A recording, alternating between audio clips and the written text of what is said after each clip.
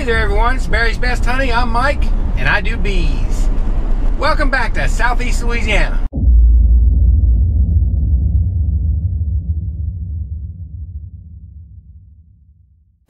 Well folks, we are heading to the hives in town.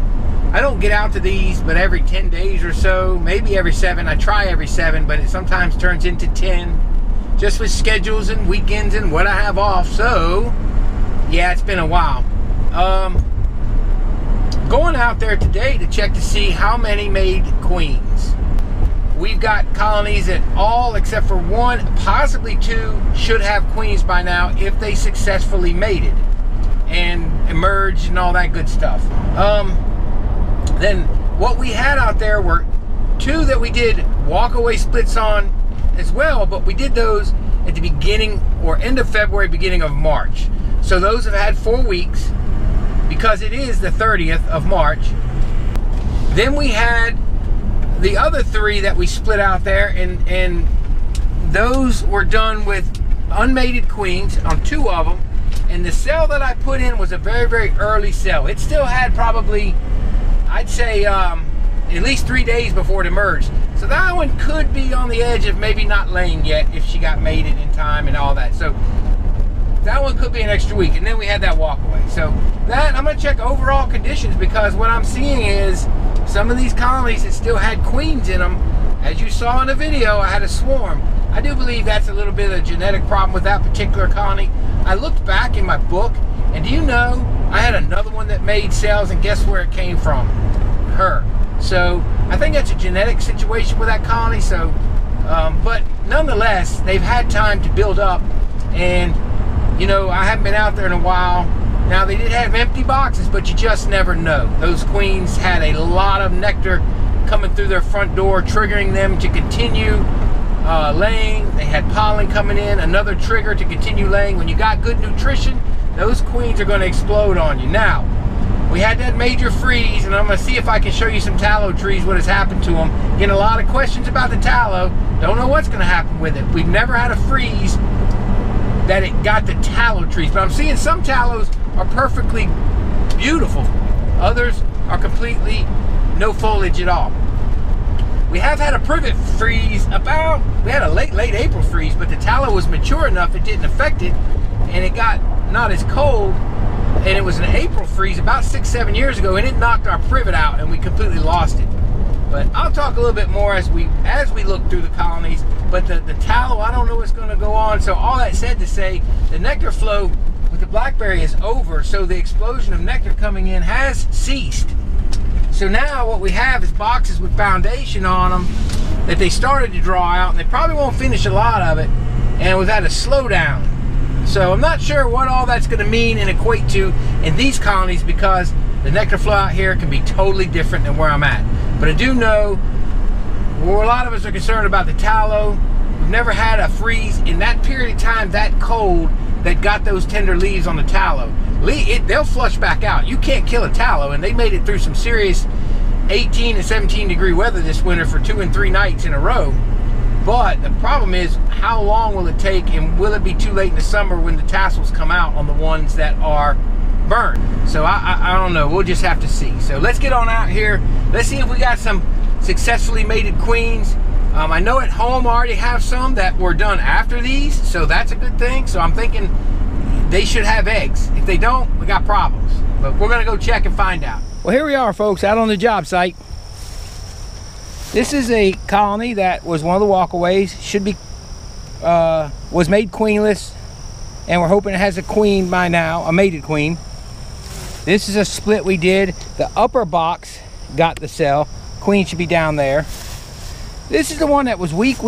I don't see a ton of bees. That's not great, but I also put that second deep on, and they may not have drawn it out that much yet, or really filled it up. Maybe they haven't exploded. And this is our queen that we moved. So we know she's probably good, so we got to check her, make sure she's not ready to swarm. Now, a few years ago, I learned a lesson that when the privet got froze out, it's also another build-up flow that we do take honey from at times, but it really works great as getting them super ready for the tallow. If that doesn't come in, then I may have to give them some sugar syrup.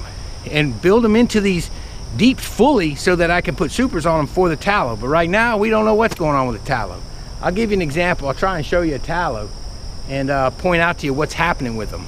That brown up there, all that brown foliage, those are tallow trees. They're completely burned. And what we're seeing in those tallows, let me see if I'm pointing to the right tree. It's all that brown right there. All that brown. It's all tallow. And it's completely burnt. Now the privet, on the other hand, it's got its bloom starting to come on. Okay, so we're looking good on the privet. That bloom, that's the bloom right there. And that's a couple weeks away. Since I've been beekeeping, I've never seen the tallow froze out like that and burned. Now the funny thing is, like I said, some in the woods are doing fine. I've seen some just a few miles from here in town, further closer to town, that are completely flourishing. But at my place, most all of them are burned. I did find one on my place in the trees some, and it's flourishing. So there may be some hidden that we don't see that the bees go get early on, but who knows if this is gonna knock out the flow or will it push the flow back? We don't know, we've never seen it. So it's kind of pins and needles type situation right now. Let's go check for queens. Now, I'm seeing bees coming out of this back entrance here. All right, this is the top, and this is a double screen divider. Now, if I find it queen right, I am going to check the bottom, be sure we don't have a swarm situation going on with the old queen. And then this will get moved one evening because I do want to take all the bees with it. I don't want to leave field bees behind on this particular one because it's got to come off site. I don't have any more room out here.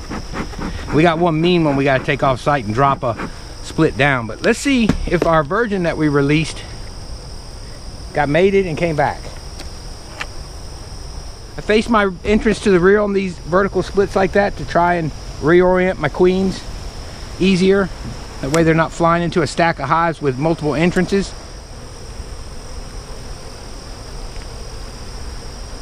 First of all, always look for her first, of course, and then flip it and look for her. But I got, now a lot of times, even if she's not mated and laying, you can tell if they're queen right or queenless just from their behavior. And if they got a lot of polished cells, that means they know she's coming, they're just waiting on her. I'm gonna pull out my flashlight and see if she's started in here.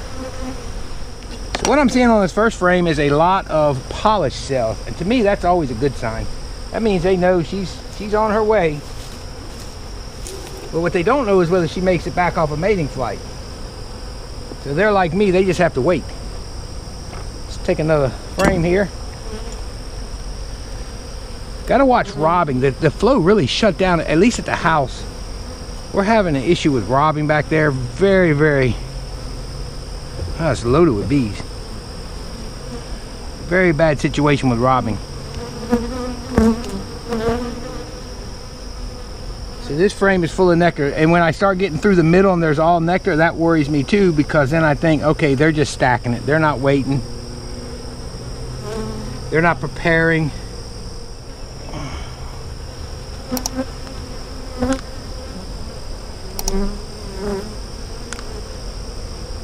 This was a brood frame that they had that has emerged. I see still a few capped cells. So I'm gonna look for her first and foremost, and then I'm gonna look for eggs. If I see eggs, I'm finished. That's all I need to see. I see an egg. I see an egg. I see an egg. I see another egg. I see plenty of eggs. So what we have here is a mated queen. I'm going to check the other side. Well, that's good, because I'm going to tell you, they'll be ready for a double here pretty quick. Yep. Now, I told you I would stop once I saw eggs. But you know what? Sometimes you just can't help yourself. You get so excited when you see the queens mated, you just keep going. But my thing is, I make so many dumb mistakes that I just don't want to hurt her. I'm kind of like stop while you're ahead kind of guy. Let's look at this one.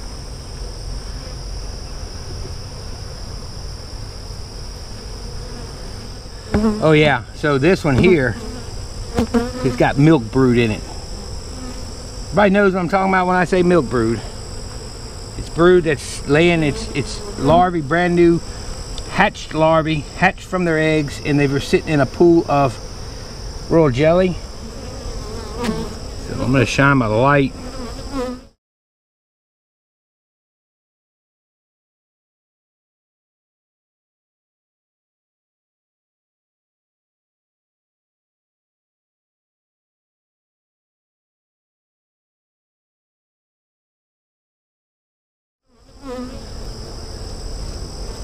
Don't know if the camera's picking it up, but we have a very nice laying queen. She will have cap brood here pretty quickly.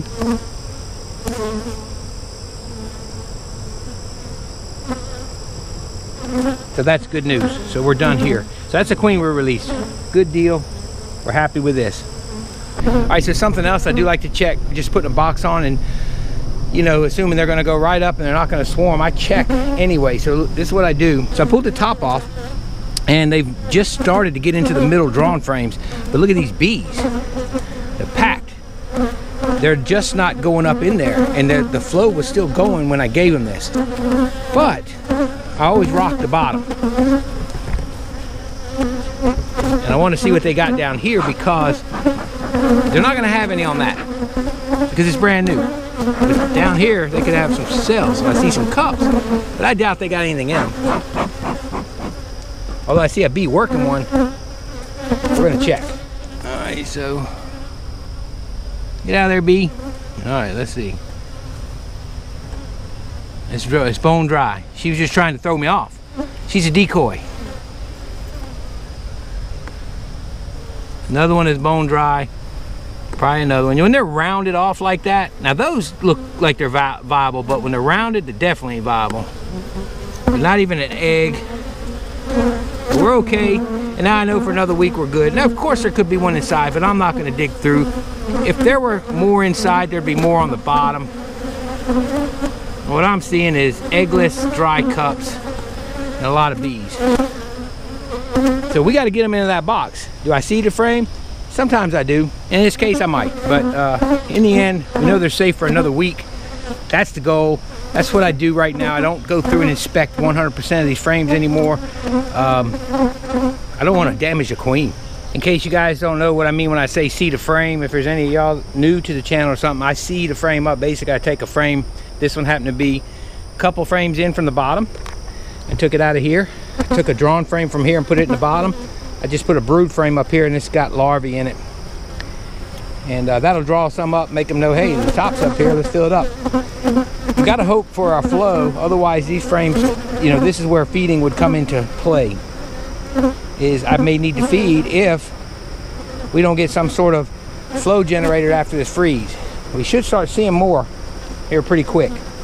But if not, because they've touched them, they've started on this one, but then the flow must have quit on them. So bring some bees up to the top, see what happens. That's what I mean when I say seeding.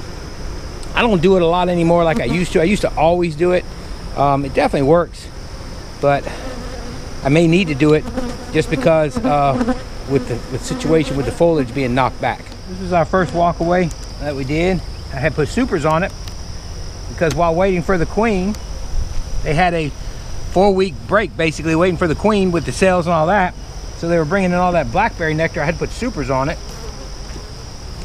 I don't know if they moved any of this stuff out of the top box so she would have a place to lay, but we'll soon find out. These bees tend to be a little spicy, so I'm glad they're getting requeened. Although it's their own queen that they're making, sometimes that helps. That's a heavy frame, that's nectar, you can tell that.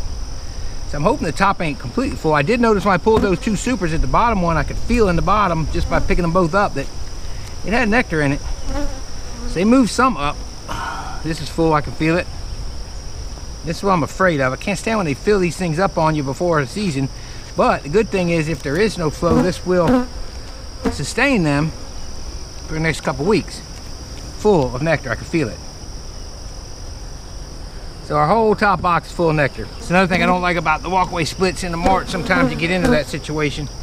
They have nothing else to do but get nectar, and that's what they do, pollen and nectar. So that's another situation with doing them where you just let them requeen and there's a flow going on. Another reason why I would never feed them right now, or during that blackberry anyway.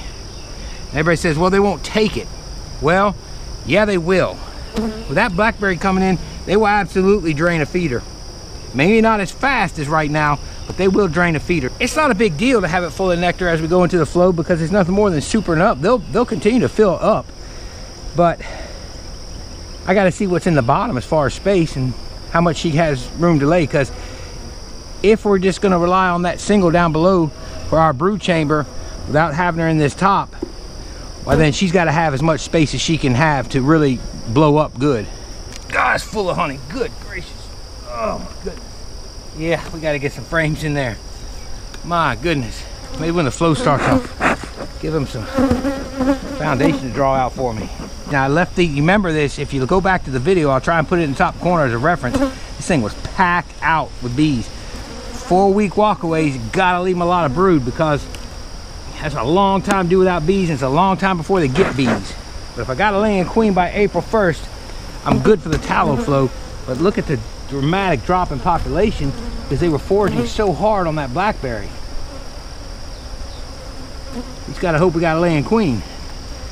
Now, one thing about the bees in the bottom, they will a lot of times keep the bottom wide open for her. I mean, that's just how bees do. They store their stuff up above them. So we can count on that, but did I leave them some good open frames?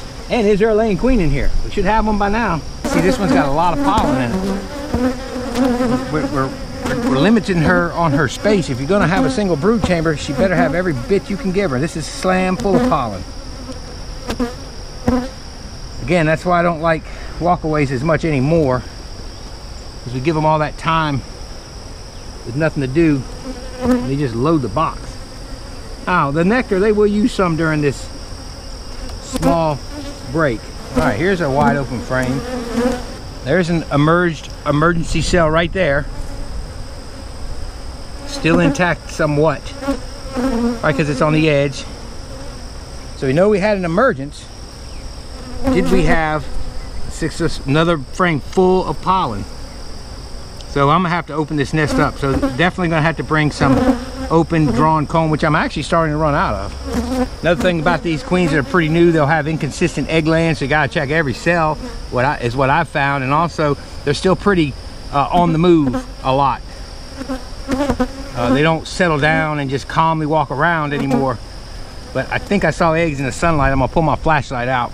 So I gotta check every cell, just because you'll have a queen, a brand new queen sometimes, that I learned this from our mentor, Mr. Ed and I's mentor, that she'll do double shots sometimes. You'll have 2 eggs in there. You'll have them stuck to the side. That first few days she's laying, kind of getting herself straightened out. So let's see what we got in here. The coverage of the frame tells me something, because there's a lot of bees covering it. And sure enough, I've got eggs. There's one double shot. No, that's not a double shot, it's a reflection. Okay, I got single eggs. Mainly, well, you won't be able to see it, but right in here. So she's off and going, so she's got eggs. So I'm not going to dig in this anymore, because the day's winding down. But I do know I'm going to come put some empty frames in here, at least in the top, especially while there's not a flow going on. So they won't backfill them full of nectar. Should I take out one more? Just one more? Yeah, I'm gonna take out one more. Now, there's the queen right there. Look at there. We took it out, and look who we see. Look who we see.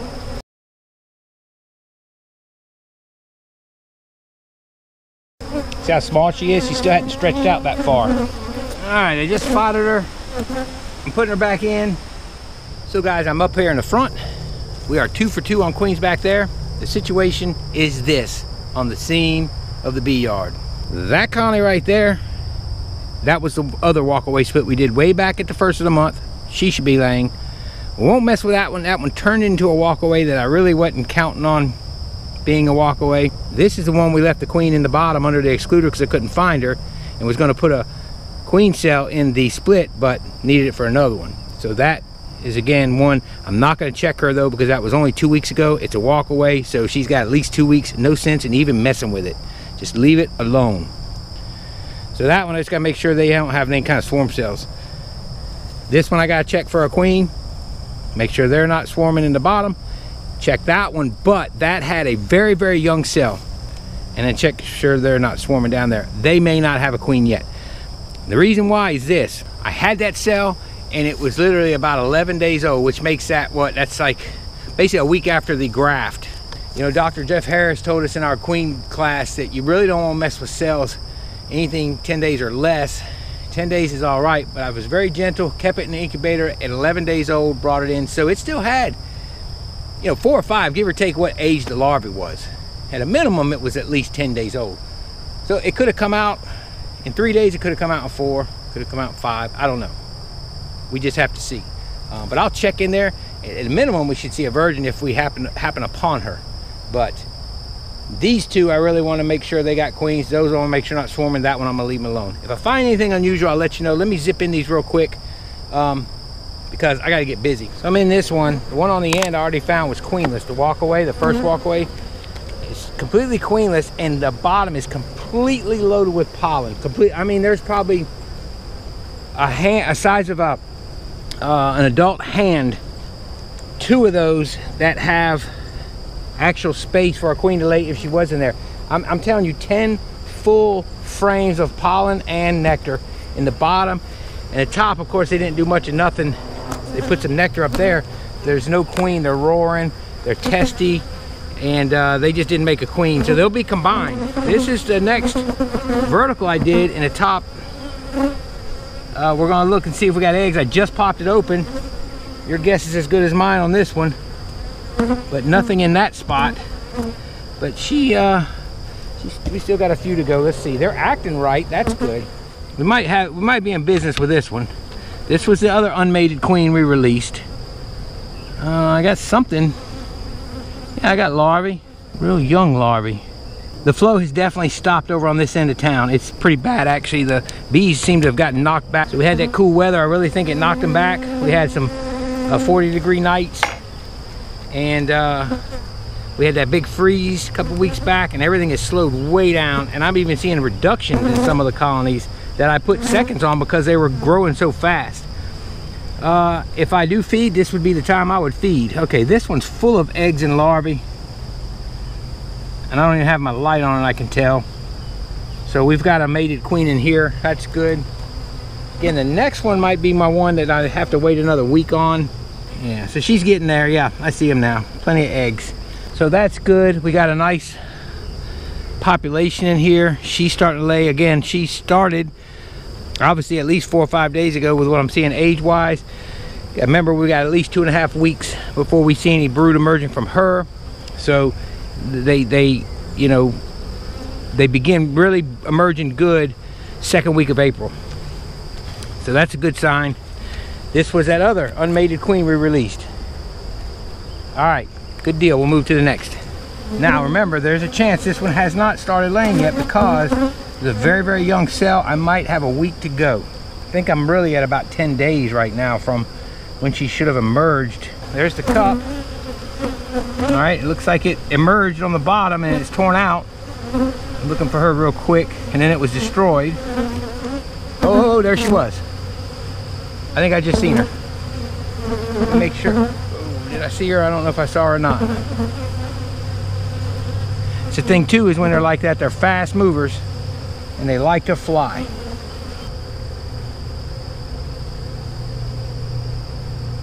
I'm seeing beautifully potted shells. I'm gonna pull one more frame, and I'm gonna say she is not yet there. Boy, I hope if that was her, I gotta move out of the way of the entrance. I've seen them fly right back to that landing board before. Let me get to the side. Quick look at this frame. Yeah, there's no coverage. When you got eggs, usually have more coverage. The bees are sparse in this colony, but they're acting right, and they got this area polished. They act like they want a queen, so that's always a good thing, and they're pretty calm. They're a little runny, but they're calm. Put them back together. So I got to check the bottoms, make sure we have no swarm conditions, but what I'm seeing, I'm gonna go ahead and leave it at this. But this one here, I'll combine it. Okay, I checked those to make sure there were no situations, and here's what I'm finding. Obviously, when the freeze came, things shut down big time. I'm even seeing a reduction in bees because these were doubled up because they were growing so fast. They were huge. and I'm seeing less bees in the bottom box. But I checked for eggs. We got laying queens, but the frames all of a sudden are sparse, unlike they were before. That's telling me that we either lost some brood in these last few nights of cold or something, but we're set back a little bit. These were exploding colonies over here, so a little disappointing, but that's the nature of the beast. We don't know how this flow is going to go, guys. If there's any time that I decide to feed, it would be in a situation like this. This might call for feeding, which I usually don't do in the spring, but with everything knocked back, we got to see how the privet's going to do and if that's going to boost the flow or not for us.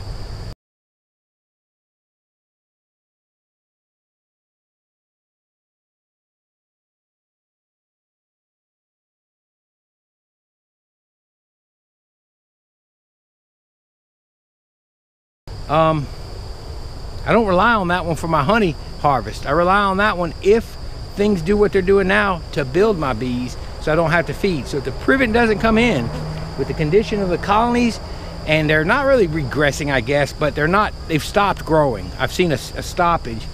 Well, and all I got is a little bit of wildflower. If I have to, if the privet doesn't come in, I'll have to feed them up for the tallow, which we still don't know how that's gonna do. So in kind of a dilemma here. The ones at home, kind of the same way I saw yesterday when I was going through a few. We got some issues with them. What I'll do with that queenless one, I won't fool with it no more. What I'll do is I'll begin to combine it. It's mean and nasty right now, so it's got to come out of here. I'll see if that one makes a queen, and what we'll end up doing is maybe combining a few of them for the flow, so we utilize the bees and don't lose the bees. But let's see what the privet does. You see there's blooms on it. Still hope, no problems at all. We keep growing bees, we keep keeping bees, we keep working the bees. All right, guys, well, you see what I'm seeing? We got 5 that we were looking at, and 2 are queenless so far. The third, I don't think it's queenless, it's just gonna be a little longer. So that's not bad. So hopefully we have 4 out of 5 that queened up. This one didn't. We will utilize those bees. But I sure appreciate y'all watching. And once again, I always appreciate you guys' support. It's amazing. We're almost at 10,000 subscribers. Hey, share the videos if you can. Let's see if I can hit 10,000.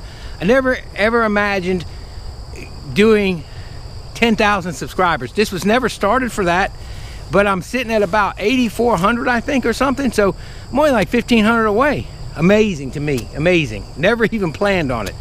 So hey, if you haven't subscribed, I did go look at analytics, something I don't usually do. And we're sitting at like 40% of the people watching don't subscribe. If y'all 40% just click that subscribe button, I might can hit that 10K.